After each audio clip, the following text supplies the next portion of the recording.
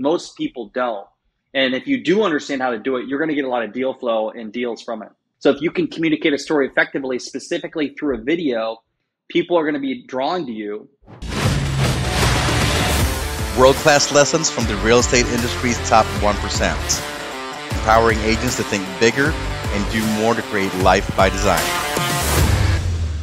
All right, you guys, welcome back to another episode of Light It Up Podcast. Our goal is to empower real estate agents to think bigger and live a life by design. Today, we are joined by Brandon T. Adams.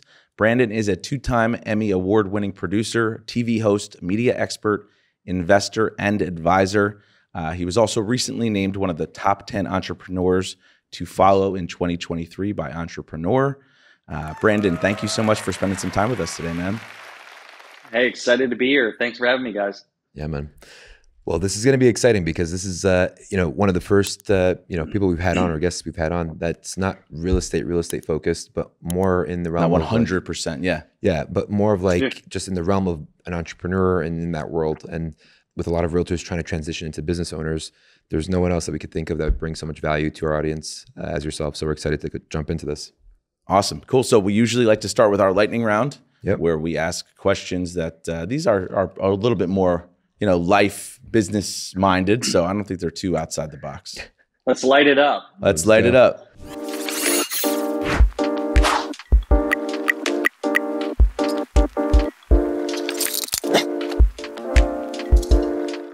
All right. First and foremost, Brandon, who in your life inspires you to be better? My wife, my father, and Kevin Harrington. I see you a lot on social media with Kevin Harrington. Is that because he's had an influence in like the business ventures that you want to do in, or is it just because he's been an influence as like a family? Influence, mentor, and we also have ownership in about 25 companies together. Nice. That's awesome. All right. Second question is, how do you get in your own way of success? How do I get in my own way of success? That's a good question. I don't know if I know the answer to that, how I get my own way.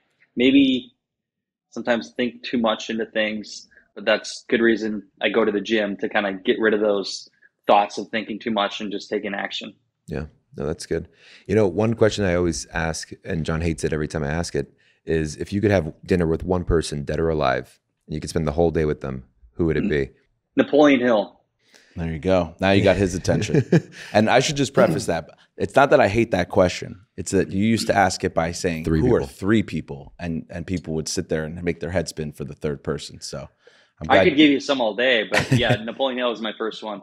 Who would be a second and a third if you had to pick? Gun to your head. Yeah, I would pick Steve Jobs, and then I would pick, Johnny Cash would be a cool one. Why Johnny Cash? Because he's one of the most iconic legends in country music, and he had to make a lot of sacrifices along the way. And I'm curious to see what sacrifices he made and if he was happy with them or if he would have done things differently. Yeah. And the only reason why I like to ask that question is because it tells you a lot about the person that you're talking to, right? And it's like you're saying overthinking could be one of the ones if you had to think of something, right? And then you're thinking about Think and Grow Rich. And that's a big topic today because when things are good, no one's actually thinking about their thought processes and what's going on because you're not thinking anything negative. But when times are hard, that's when it matters the most. It is. I mean, I'll tell you this, I have one of my talents is taking action and implementing and just doing. With that along my journey there was definitely downsides because I would take action and I literally did whatever it took to achieve success, which almost killed me along the way. But the negative thought side too, like when you were in the low moments, I tell you, like the devil inside your head, the thoughts, if you can learn to conquer them, you get through it, you're going to be great. But most people, they let it get to them and it takes them down. Yeah. With Napoleon Hill and Think and Grow Rich, you produced the movie for Think and Grow Rich to give almost a visual concept to the book itself. Yeah. So basically what the film did was it took different stories throughout the book. If you read it, like Thomas Edison, Andrew Carnegie, Henry Ford, like different stories in the book. And we put it in actual scenes and theatrical spots. And then what we did is we took people that were had lived their life based on the principles of Think and Grow Rich. So like myself, there's Grant Cardone, Kevin Harrington, Barbara Corkin, Lewis Howes, and other people, Bob Proctor. interviewed them and basically asked them based on different principles, how they achieved success, how they applied the principles. And then what we did is we tied them to different principles that related to the actual stories in the book. And so the film, I mean, it's in 3 languages. It's been seen by millions of people. It's everywhere. And this actually, we released it originally in 2017 at theater premiere in LA Live. And then it's everywhere. If you see it on social media, I see it all the time. People are reaching out to me every week. It's cool to see it in different languages too. So it's been a massive success. That's awesome. If I was somebody who knew you back in 2016 before it was produced, what would I say is the biggest differences that you've taken away from that production? I was just a kid. I mean, I was 26 when I filmed. I'll never forget it. I was in San Diego. Myself, Joel Brown, and John Lee Dumas filmed on set the same day. And now I'm 33. Definitely feels like a long time ago. But since then, I mean, found some success in business and achieved my own success. But I had a lot more obstacles to go through. So it's very interesting because you watch that film. I was living success. But literally a few years later, I almost lost everything and was challenged and really had to live the principles again to get back to where I am today. Yeah. Can you go a little bit more in depth with that? So like knowing the principles, going, reading the book, being an advocate for it, right? And then you go through the hard times and it's hard to actually implement those systems, right? Can you just walk us through that journey and what you had to do to break through? Yeah. I mean, by the way, another book for people to read is Outwitting the Devil by Napoleon Hill. And Sharon Lecter basically helped publish it. It was for 60 years, was not out because Napoleon Hill's wife didn't want it out, thought people are going to basically think he's nuts. Yeah. I share that because as you become more successful, that book really shows you the things that take successful people down from reaching their full potential. But to answer your question, for me, I mean, I can share a couple stories. And just when we, in 2018, the first big kind of downfall, then another one happened in a short period of time, is we were filming a show called Success in Your City. And it was my wife and I, fiance at the time. We're traveling the country. We're filming. We'd fly in our film crew. We'd film for 4 days. We'd go to the next city and do it again. And I was funding most of that project at that time. And I had other businesses I was running. Well, I went a little too deep. And during the second episode of filming in the second city, I almost went bankrupt. I mean, I was negative thousands in the bank account. I was debt collectors calling me. It just was very difficult. It was a very kind of depressing, hard time sitting in a hotel, and I was down to my last credit on a credit card.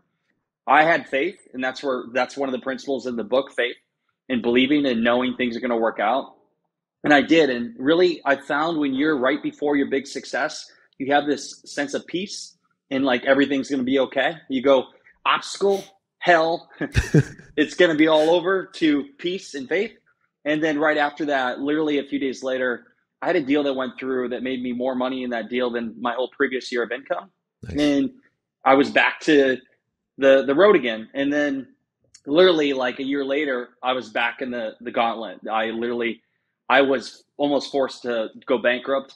And I was I lost everything. I lost vehicle, lost everything we had. I had land. And so that was, again, back to the bottom. And really the toughest thing there, while I lost everything, I was still making money. I was still growing, developing, but I was also speaking on stages. So it was like a mind fuck for me because I'm this person of success and created this film, show, Emmys, all this.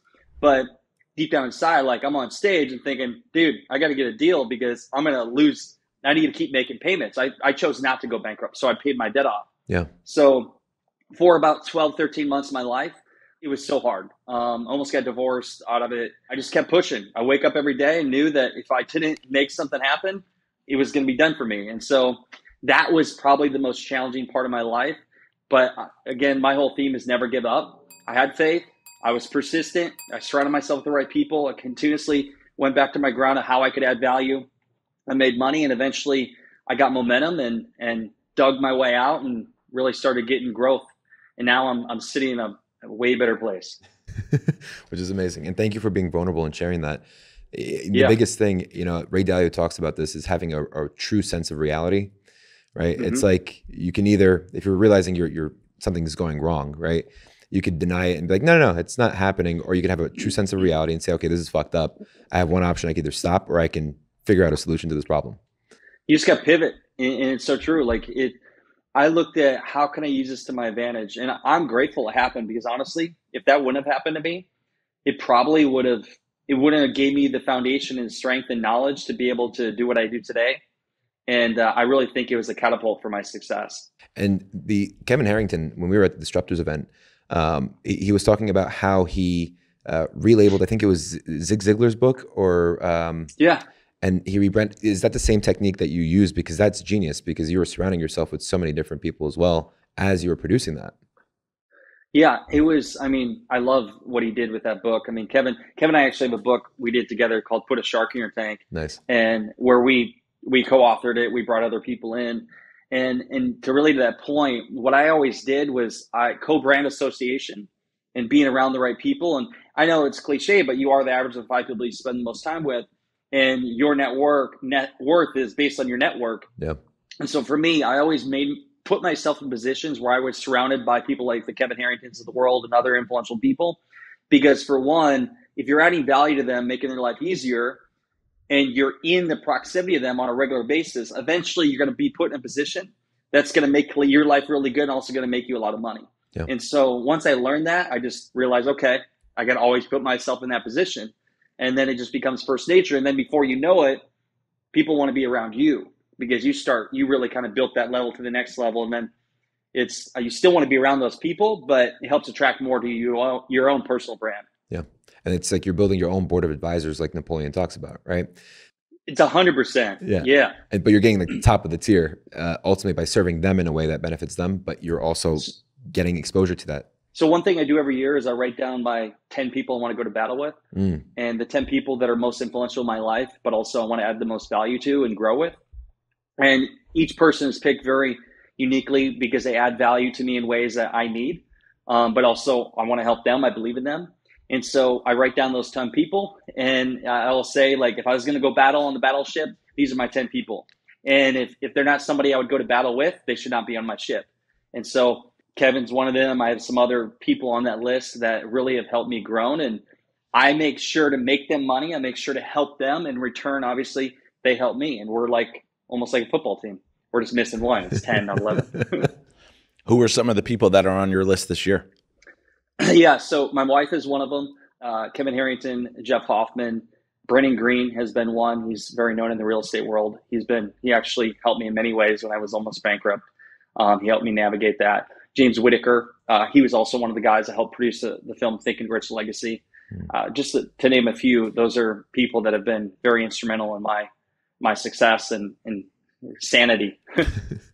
Yeah, we always talk about power and proximity, and it's something that you've almost as you're going and we're talking through this, it's something that you've actually embraced through different kind of levels.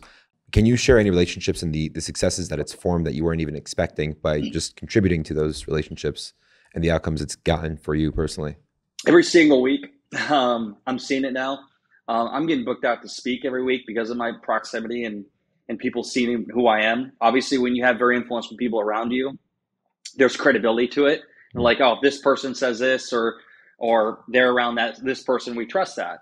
So that's one thing, just getting speaking gigs, but also I've built out a pretty good portfolio of investments I have in different companies in all ranges, from tech to telemedicine to health to wellness to blockchain to crypto to you name it. And so that came because of my association with the right people. And also, again, my ability to execute and get things done. So when I have a powerful team around me, board advisors, but there's always value to somebody that makes sure things get done. So you can have a name a part of it, but there's somebody there that has to make sure the execution happens. And so that's something I've always done. I've executed on it. So opportunities come to me, and I don't know if there's any random ones. There's some cool things that happen. Like you get invited to different things. 3 months ago, we were on a jet. We got flown to Mexico and literally to speak at an event. So that's pretty cool. It went to the wrong city. Fun story. The jet took us to the wrong city in Mexico, and we didn't find out until 15 minutes after getting off the jet. And then we found out, and then we're like, no, you got to take us to here. And then we got back on the jet and made it in time for our dinner. But stuff like that. And the people I meet, I'm meeting billionaires. I'm meeting very influential people. but I don't look at them any differently than myself, and I don't think anybody should. They're just humans that made the right choices in something to achieve their own success. But it's really cool because some of these people were my idols growing up, and now I see myself as one of them, and it's cool. I'm very grateful. Everything I went through has given me this, and I don't take it for granted. I always look as an underdog because I look, hey, I always got to be on top of my game. I think the number one mistake that happens to people, and that's why Outwitting the Devil is a great book, is they let it get to their head. They let the ego get to their head, the success or the money or whatever it is, and then they get lazy or they feel like they're invincible and the discipline goes away. And so I'm constantly challenging myself and pushing myself outside my comfort zone, so I never became stagnant and I don't get lazy. Yeah, that's incredible. I think that's a point that comes up with a lot of different guests that we've had on, is that, once you start seeing some progress, you have to create that consistency. Consistency is the key. You have to create that accountability. And sometimes I even jokingly compare it to just setting up this podcast, right? We could film this. We always say that we film this in KIRO's mother's basement, but this is my mother's basement. That's how we got our start. But by holding ourselves accountable, signing up for the studio, right? Then we had the pressure of saying, hey, we've already paid for the studio. Now we got to get these guests. And here we are now, whatever it is, a year later, 50 episodes. Yeah. And amazing people. But if we had to record this in our office and just with 2 microphones and say, hey, let's try to do it when we can, it wouldn't happen. But getting it on the calendar and taking action. What you just said there is like what I've done is I put myself in positions where the only option is to do it. Yeah. And when you commit to that, sometimes it's difficult. It's good to have an accountability person with you. But like when I would commit to things, when I committed, I didn't know how I was going to do it, or sometimes know how I was going to afford to do it. But I knew if I just said I would do it and told people, eventually it would fall into place. Now, it didn't always like go an easy path, of course, but it worked out.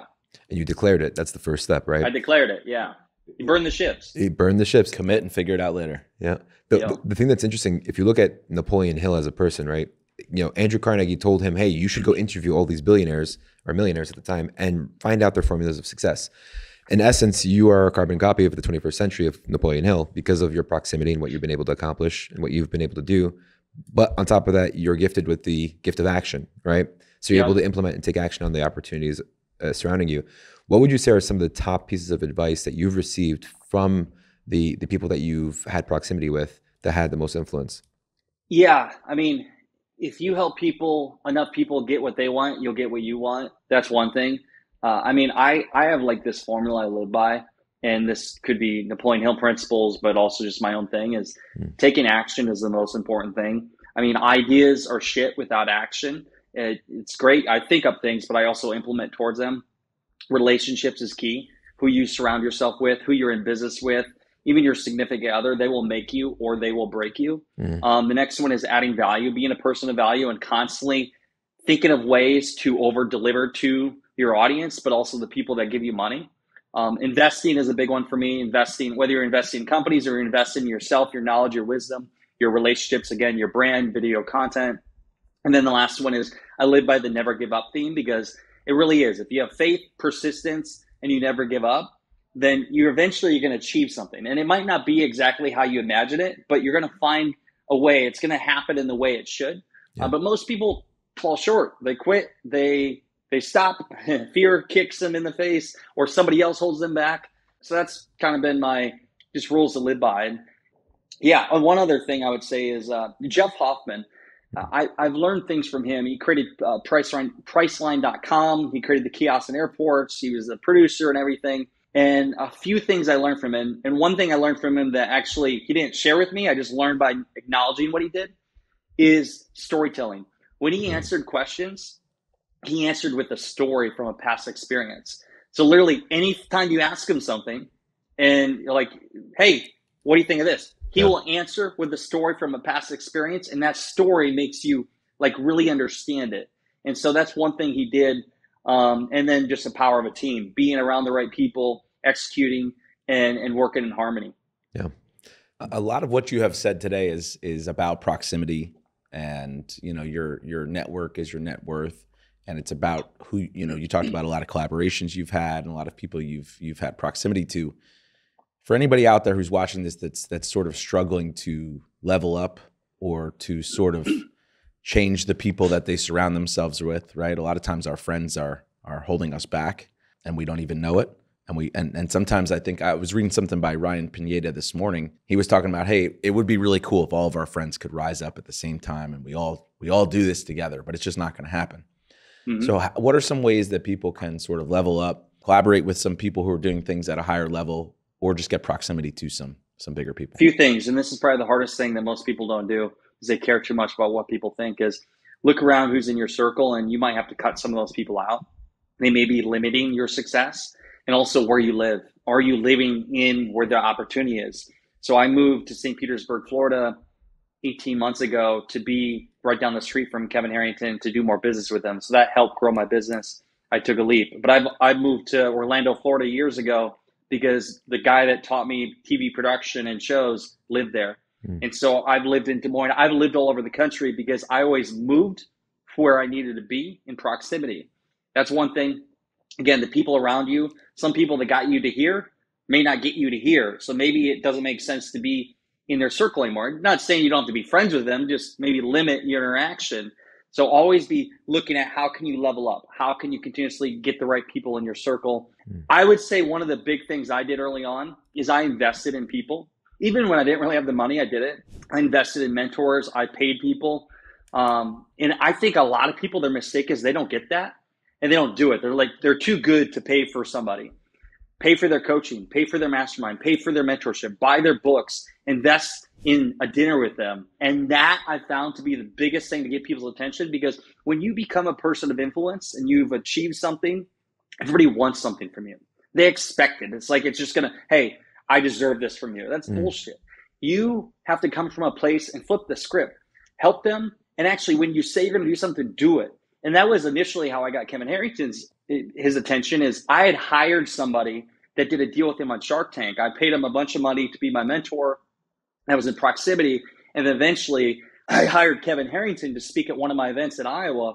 So I paid his fee, brought him in. And then not only that, I didn't just stop there. I found other ways to make money together. And one of the first deals we did was a product called Peeps. And it was less than $100 million or less than $1 million.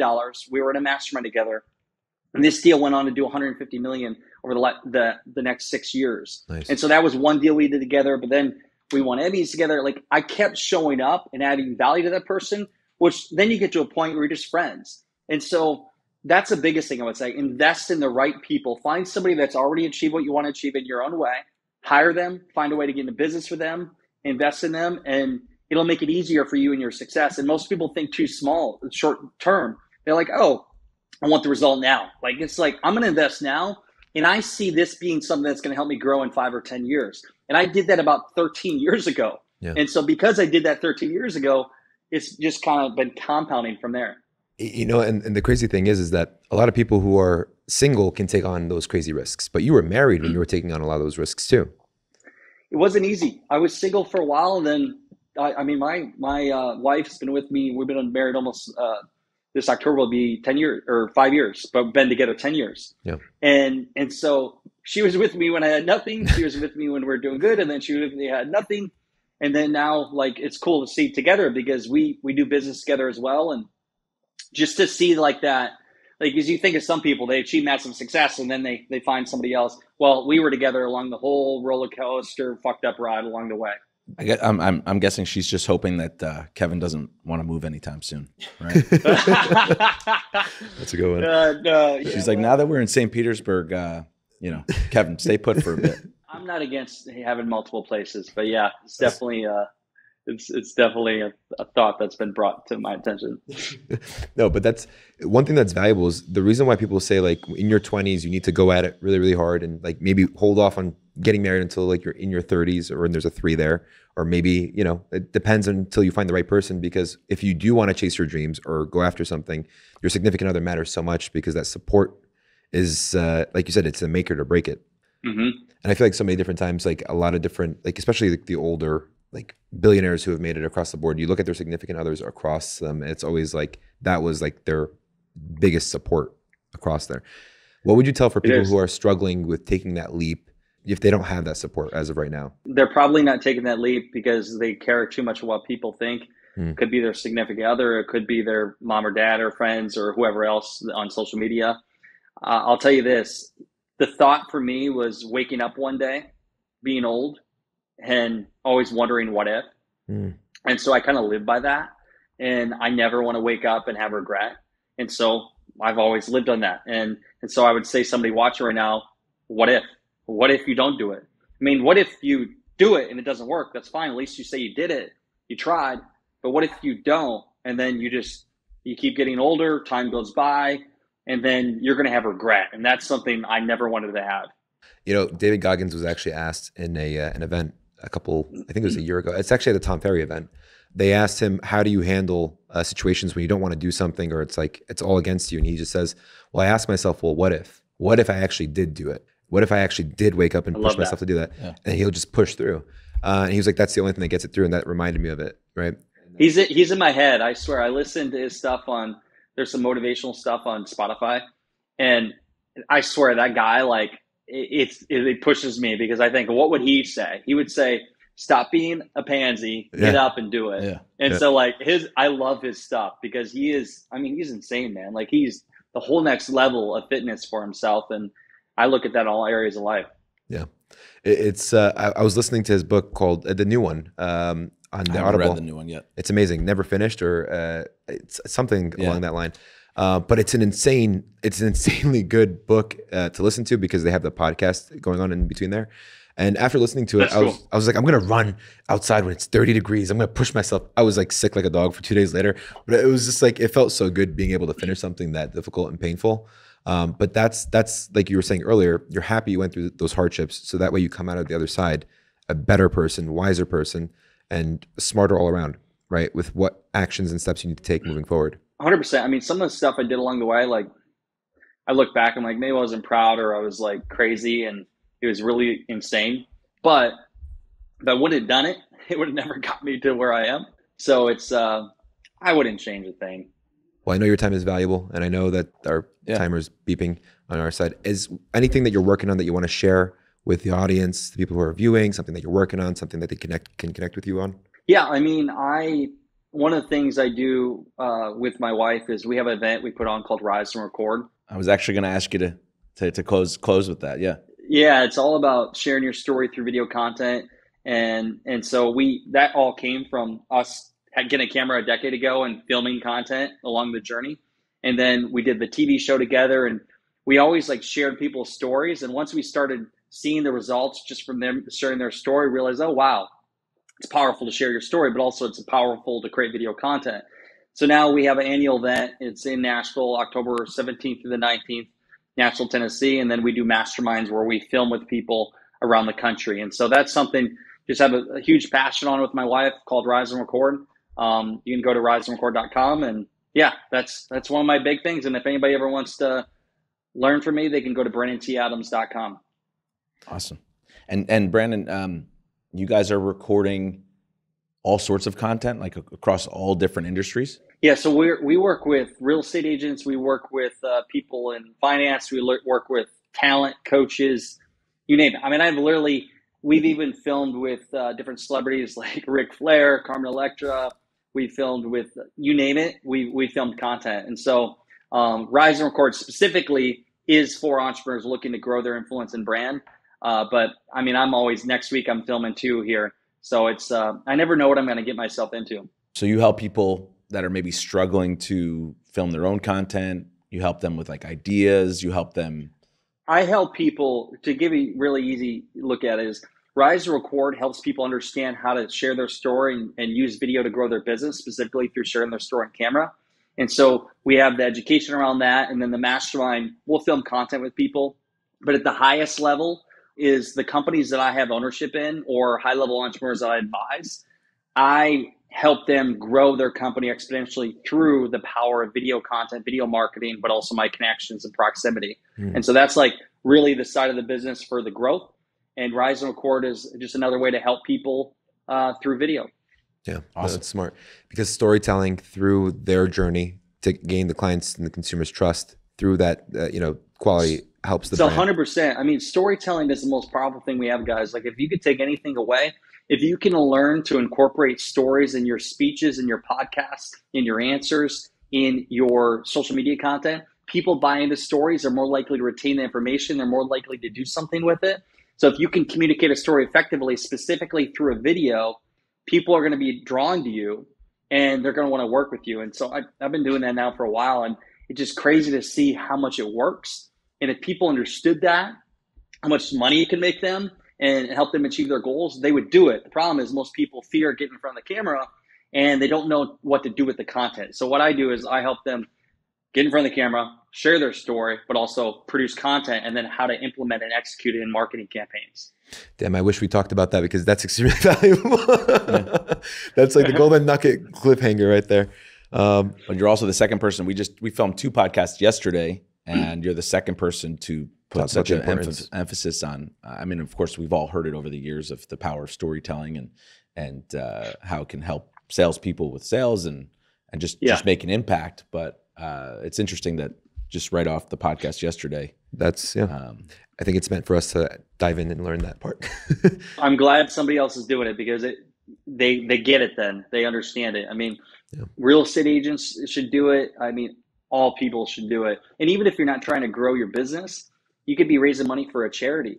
And that could, I mean, my background was crowdfunding, fundraising, and the videos that we created is what drew the emotion, allowed to raise money for different causes. Yeah. And so it can relate to anything. In closing, can you give one example of storytelling? Yeah, I would say this. There's 2 sides of stories. And like, there's so many different stories you can share, but the biggest thing I share is share who you are and what you do. So one side of it, to get people to really get to like and trust you in commonality, is sharing about who you are as a person, your beliefs. Maybe you have a family, maybe you grew up in Iowa like me, whatever it is about you. Because when you share that, people get to know you as a person. Now, the other side of it is share what you do to help people. How do you help them grow? How do you make their life easier? What's your product or service? Communicate that consistently, so much so it becomes annoying. And so for me, I'm constantly talking about video content, growing your brand, using video. And so those 2 things is what come together for people to really understand your story, what you do, and how you help them, which means they're going to be more likely to work with you. Yeah. So is it true to say that if you have a strong skill of storytelling, you don't need to have a call to action? No, I mean, for me, people, they're eventually going to reach out to you. I'll say, hey, share this, or reach out or DM me. But if you really make an impact and memorable moment on somebody, they're going to reach out. Well, I think what's interesting about real estate agents is, I mean, a lot of them, I mean, of course, there's a handful that struggle to film content or even get themselves on camera. But the masses really have no problem making it all about them, right? Well, it's salespeople. That's the problem. They don't want to make it salesy, but then they make it about me. And they realize you're 100% correct. I mean, I've worked with a lot of agents, and that's a big mistake they make. They're afraid to share more about them because they care what people think, or they get in their head. Yeah. And they're just constantly like, it's just too much on the business side, which is good, but you also got to share more about yourself. I'll tell you somebody that does it really well. A good friend of mine, the event you went to, Ralph DiBagnara. Yeah. Ralph is crushing it with content. I've been working with Ralph for a couple of years now. We met on a podcast show, and he is like not only educating people, but he's bringing inside his obstacles and who he is as a person.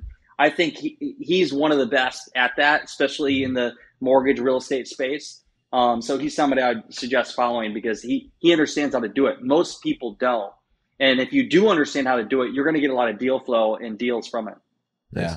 I think the thing that realtors struggle with is conveying the message that they're good at what they do, they're known for what they do, without saying like, you know, I sold this home for $1 million and it was $100,000 over asking price in 5 days. And they just make it very dull and very similar to what everybody else is doing. But also it's not niche. So like an example, I've done whole seminars on this. I've spoke to different real estate groups, and where it's like, hey, if you want to be a person that sells lake house homes, like all you do is talk about lake house homes, and literally that's what you're known for. And yes, you're going to actually bring in other deals, but you're going to be the go-to person for lake house homes. So speaking into that niche, and what'll happen is that's the riches are in the niches.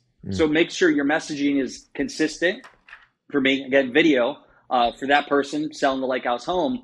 And when you constantly speak that message, people are like, that's the go-to person. And so that will bring deals to you. And then eventually people will be like, oh, do you also do this? Yes, I can do that. We said we'd keep it short and sweet, and thank you for going a little bit over. We know your time is valuable, man.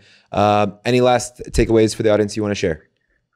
Yeah, I would just say, get out your phone, start recording content, share with the world who you are, what you do, how you help people. Do it consistently. And if you want to learn more about me and connect with me, DM me on Instagram at Brendan T. Adams. That was actually how we connected. We originally connected at the event in New Jersey. That's right. And you know, you just made a message. Yeah, of course. Your message was awesome that day. I remember we all got back in the car, went back to our office, and you were one of the top speakers that day. So we really appreciated all that you shared with us. By the way, there. that day, yeah, I said 120 videos I send every year. This year I did 250. So, oh, shit. Wow. Personal videos that I send out every year. That's another thing for real estate agents, anybody. Literally sending personal videos that are like 15 to 30 seconds to people is the quickest way to gain the connection, top of mind, and it leads, especially for real estate agents, leads to listings and deals. So just to elaborate on that a little bit further, people that you met at that event, you sent a personal video to? No, I'm saying everybody. I mentioned that on stage about how I send out personal videos. Yes, I remember that. Dan O'Neill is on stage with me, but I'll tell you what I do is I will send out personal videos every week. So if somebody you want to connect with and be on top of mind, or just let them know I'm thinking of them, I'll send them a personal video. But every year during Christmas, I'll send them a Christmas video that's custom to them, not one that goes to all. Literally, it's all unique to that person. So I'll shoot them all, and then I'll send them all out. It's probably one of the most smart campaigns that you can do, but also I love doing it because people smile and it makes them happy. Awesome, man. Well, thank you so much for spending some time with us today. Thank you, guys. We really Appreciate do appreciate it. And we'll make sure that, you know, if there's any other future collaborations, if anybody else reaches out asking for you know, more information, we'll definitely send them over to your website. Thank you, guys.